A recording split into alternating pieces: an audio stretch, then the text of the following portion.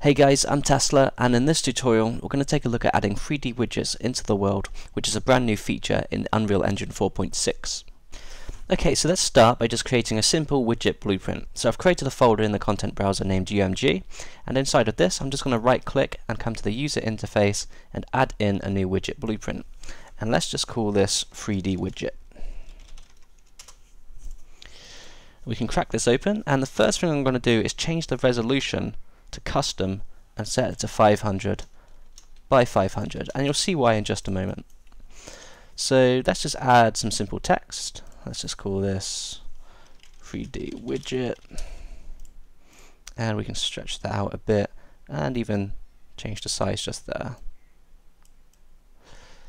And I'm just going to add in some cool little throbbers and maybe some of these as well.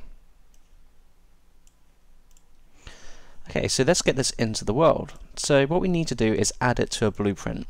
So let's just create a new blueprint. So let's just right click, come to blueprint, and let's add in an actor. And let's just call this 3D widget test. And in the components tab, we don't want to add the widget straight away. Let's just add a scene component first. So that becomes the root, and now we can add another component and add our experimental widget. And we can select this, and now on the details panel we can choose the class, so we can choose that one we just created, 3D widget, and we can see it there. So we set it to 500 by 500, and we can see by default when we add in a new widget component it's set to 500 by 500, so it's just an easy way of keeping the scale without having to change anything.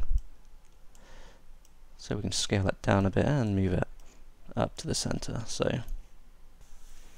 Okay, so all we need to do now is just click and drag it into the world, and we can now see our widget we've created in the 3D world space, so we can jump in and run around it. So the future for this is we could create things such as keypads, computer interfaces and whatnot, and keep them in the world space and interact with them. So yeah, it's a really cool new feature with UMG in 4.6, so thanks for checking this video out, and please make sure you stay subscribed, and if you're interested in one-on-one tutoring, please get in touch. Cheers guys!